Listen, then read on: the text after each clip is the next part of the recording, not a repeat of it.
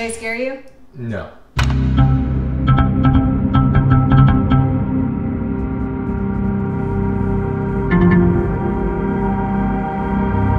Hey Pod Squad, welcome back to another episode on exploring the 9 podiatric medical schools. Today we'll be talking about Des Moines University featuring William. William is unique in that he knows the ins and outs about his school, and again, we didn't know him before, and he was nice enough when we reached out to the different social media for Des Moines University. He came out and said that he would love to help us out. So thank you again, William, and let's do this.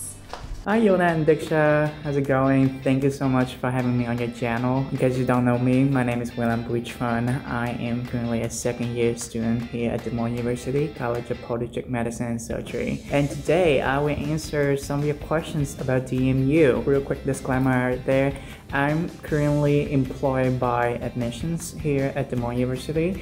So what I'm about to share with y'all does not have to do anything with admissions. They are incredible people, they do incredible jobs, but what I'm sharing is just really purely from an experience of a second year student who only have 1 year down under his belt, and so really just from my personal experience. What is the area like? Things to do, eat, safety, and weather. By the way, also I have my laptop with me in front of me, so I'm gonna look back and up and down a lot, so I apologize up front. So the city of Des Moines is a very typical Midwest city in my opinion. The school is not too far away from the downtown, so it's great you know, for any like restaurants downtown. We have a couple of really good restaurants, and I think the city itself is pretty safe. The school is pretty safe in my opinion. Weather like, well, I mean, like other Midwest cities, we do have snow in the winter, so that is no surprising for most of y'all. And I think the summer is pretty hot and nice, so I wouldn't complain. But a couple of weeks ago, in case you know, we do have the rain show that swept through the city. If you're not from Midwest, the rain show is the equivalent of tornadoes. So yeah, that was fun at all.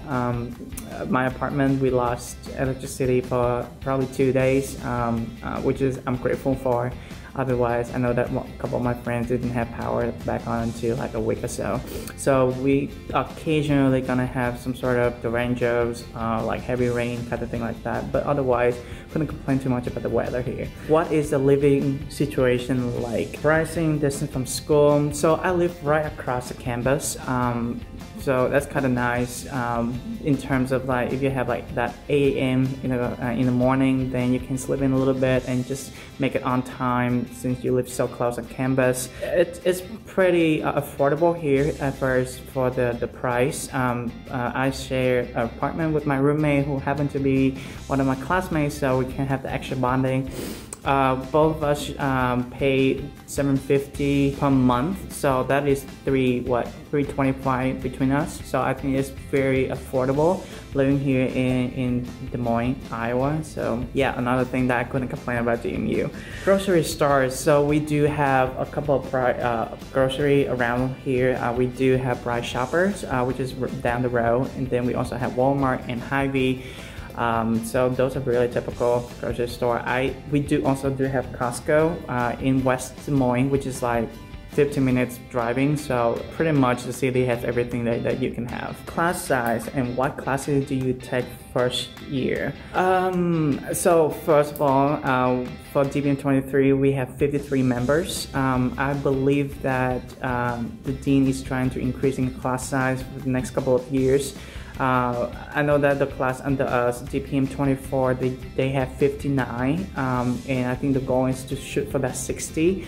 So this is amazing because we have more available seats for all of you as a potential prospective students. So the first, for the fall semester, you're gonna have biochemistry, anatomy, cell biology, principle of podiatric medicine, and clinical medicine. So those are pretty much 5 classes you're in the fall. And in the spring, you're gonna have microbiology, physiology, clinical medicine again, and neuroanatomy. So those are the classes that you are taking for the first year. Do you have research opportunities at your school, and does your school have a research lab? Yes, we do have a couple of students participating in research projects with the faculties here at DMU CBMS.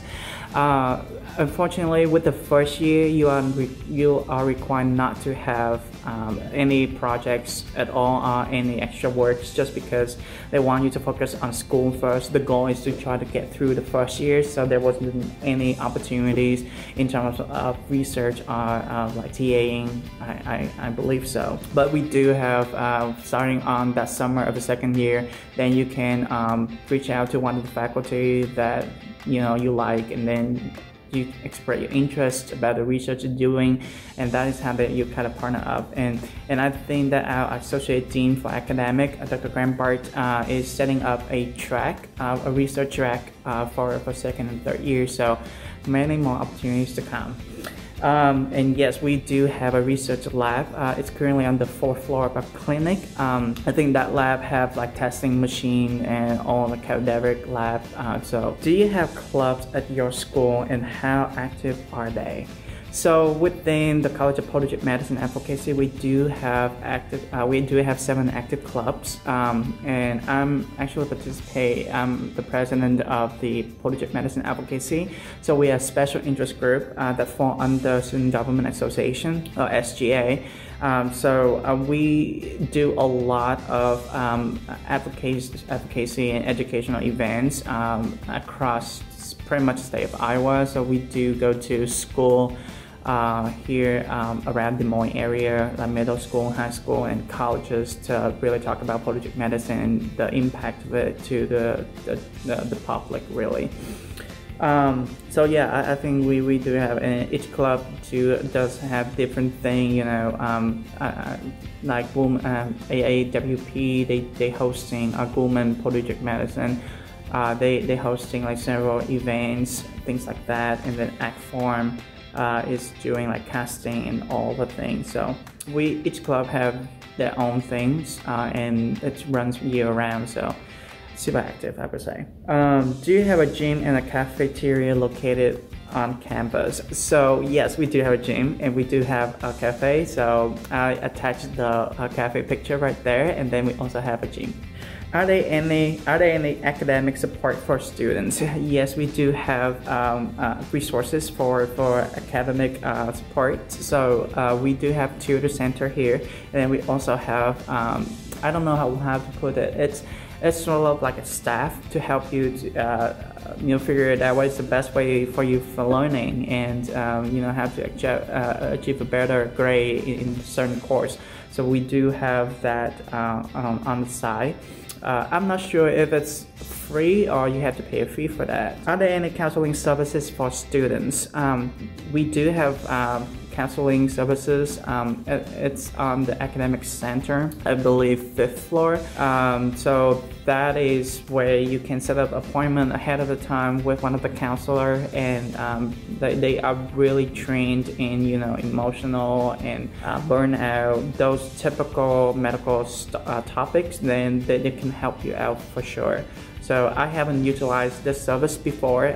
I think I'm doing okay as far as like emotional and things like that. So I haven't checked them out yet, but I heard a lot of great feedbacks from the counselors, and they also send out a mass email once a while, talking about the service and then what they have offering. So, most favorite part about your school? Wow. So I think that that is really interesting questions. I think that whenever you go, I think the people really makes a difference in terms of the experience that you have and the interaction. So I definitely think that Des Moines University has the greatest people.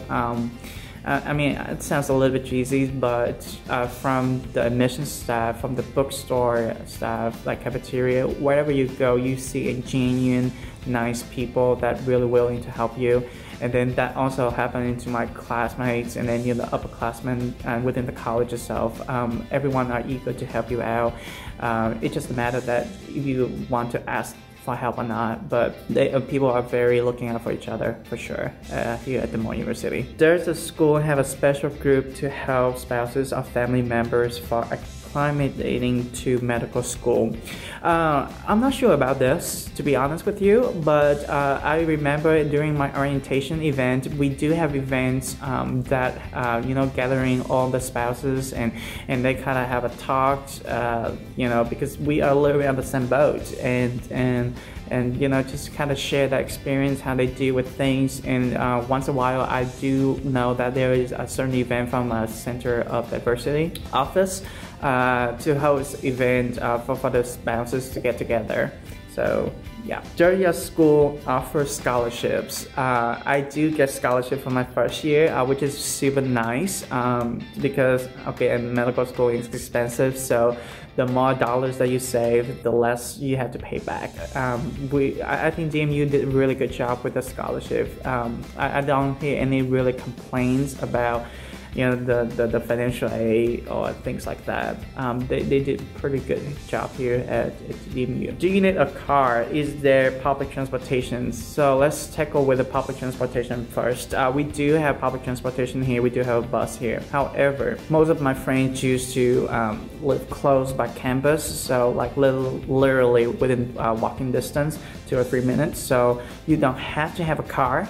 But in my opinion, it's kind of nice to have a car, so then you can run the errands in the weekend, or run the downtown. In the summer, we do have like farmer markets, which is shut down due to COVID this year. But that is what I did last year when we just utilized a nice day outside and just being outside and enjoy with people and good food. So having a car is not required, but I would highly recommend to have a car here at DMU. Is there any jobs that students can take on as first years in the school? Like I mentioned before, I'm currently employed by the admission team, so usually I will interview a lot of students, and I also assist admissions with, any like mailing, postcards, things like that. So due to COVID, the interview part is pretty much online right now. So what I'm doing is really writing postcards. I also TAs for anatomy and clinical medicines, so that takes a lot of chunks of my time too. So yes, we do have a variety of jobs here. Most of my friends works as a librarian in the library, and then a couple of them works at the wellness center. How often are certain facilities open for students? Labs, gyms. So with the wellness center, they open Monday through Sunday. I think the hours Monday to Friday is 6 a.m. to 9 p.m. and Sunday and Saturday would be 8 a.m. to 12 p.m. So those are the hours. I'm not sure about the lab since I don't do research that much. So yeah, I'm not sure about the labs. Does your school have any special ties with residency programs? We do have really strong alumni associations here at CBMS. So weekly we host this virtual event for residency to come and talk about the program. I don't think that we have a really strong ties per se, unless up to my knowledge. I'm probably wrong about this, but we do have residency program here at I would say Unity right here in town. I think Dr. Eric Temple is the residency director there. That is pretty much how far I know about in terms of residency. I think most popular residency that the alumni that matched in usually like around the Midwest, couple in Florida, couple in Seattle, for example, and a couple in DC as well. Can you add any other info that you think could help prospective students? I think that as far as getting to know the school and try to figure it out which school fits the best for you, I would say that utilize the interviewing opportunities. I know everything is online right now, but if you can reach out to the students at that school, reach out to the dean dean, or even faculties at that school, and just really figure it out. The curriculum, does it really fit you? Because I do understand that each school have a little bit different interpretation in terms of curriculum. Also, the students make it different there. How's the student like? Do they really align with what you are and what you do, what you want to do, kind of things. And then looking for, if you want to take a step further, look for the residency outcome, right? Like how many residents, how many students, graduate students match into the residency, things like that. I think most of the schools doing really well with this, but there will be schools that coming, out stronger. So those are factors that you kind of look for when you come to do that to school. The culture there, the outcome of the residency, and how can you fit into the school itself. That is all I have about Des Moines University. I hope that this video helped you a little bit, and thank you again, Yona and Diksha, for inviting me and reaching out to me for this wonderful collab. So looking forward to your next video. Bye.